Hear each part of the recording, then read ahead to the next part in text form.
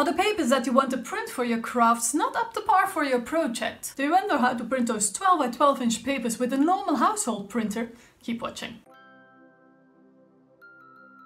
Hello everyone, my name is Tinne, I am Head of Design of VectoriaDesigns. In this video I hope to share some simple but useful printing tips for crafters. Basically I want to encourage you to discover the possibilities of your printer. I'm going to show you what the basic possibilities are with my printer. Of course it's not possible to show you every possibility of all printers in the world, I only have one. I'm using a Mac and a Canon printer MG7750. We bought that printer 2.5 years ago for about €150. That's about 170 American dollars. This printer isn't available anymore, but I'm sure Canon has some follow-up printers. Very quickly, if you're into paper crafting like I am and you haven't subscribed yet, click that button. And now let me show you those simple but effective printing tips. Yeah, those. First of all, check if you have enough ink in your printer. Like you see here, the magenta level is way too low. So now if I want to print something pink, the colors won't be as good as they should be. Also, take very good care loading your paper tray. Make sure the paper is as centered as possible and that it cannot move around. I opened this image in Preview, that's a standard image viewing program on a Mac. Printing wise it only has limited options, but that's why I chose to show it to you this way. On the screen there's a beautiful paper in a letter size, so 8.5 by 11 inch. Myself I only use A4 paper, so let me show you how to get the most out of this. And this also works the other way around, so if you would find a beautiful A4 page somewhere and you want to print it on a letter size sheet. Now first I'm going to push print.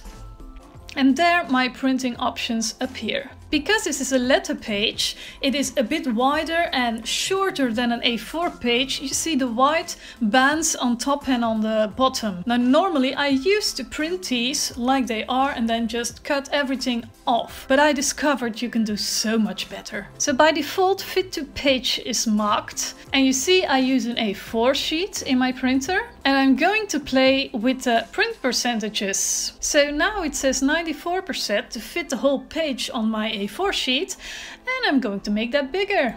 Let's say 100, you see? If I set it to 100%, I still have narrow white spaces on top and on the bottom. So I'm going to set it to 107 and it's almost completely filled.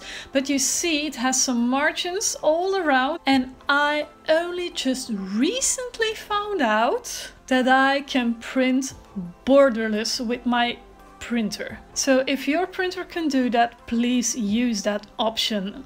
Let me show you how I do it here. So in my printer format, A4 has been selected, but if I hover over the A4, I have the option to click A4 without border. And hello, do you see that?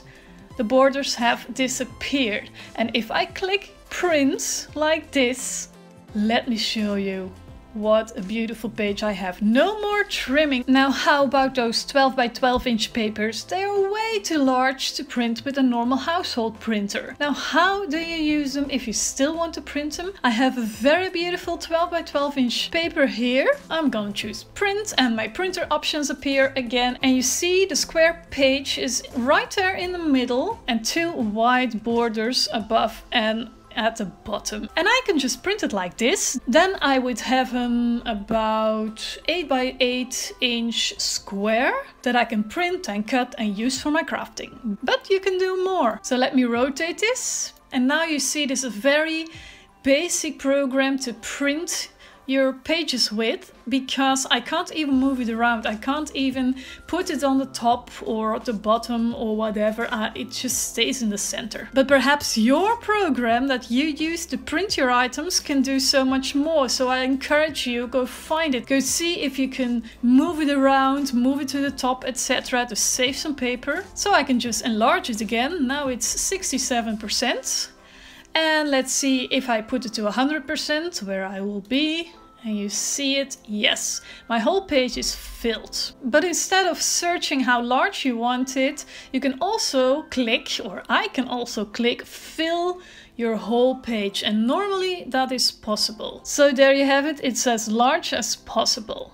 But you see the white margins are all around. I'm going to use this super nice feature again. I'm just going to go for the A4 without border, and letter pages can also be done without border. And let's see how this looks when print. And there we have it. Of course, pieces are cut off, but this would still make a very nice background paper. And I have another nice feature, especially for journal makers who love their pages to be more horizontal. Let me show you. So I'm going to print again. I'm going to the print options.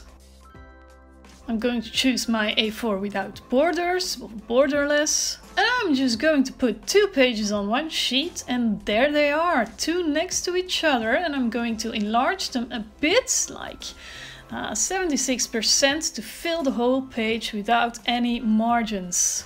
And let's see what it looks like when it's printed. And there you have it, 2 beautiful pages that are vertical, and now they're just next to each other. And if I fold the page in half, I can make beautiful signatures with this. Thank you so much for watching. I'm well aware that probably everyone has another type of printer, but I hope you still got some tips from this video. If you do, please give us a big fat thumbs up. And if you have some more printing tips, please share them in the comments below, because I only know what I know, of course. And all that I have to say now is that I wish you an awesome day. See you next time. Bye.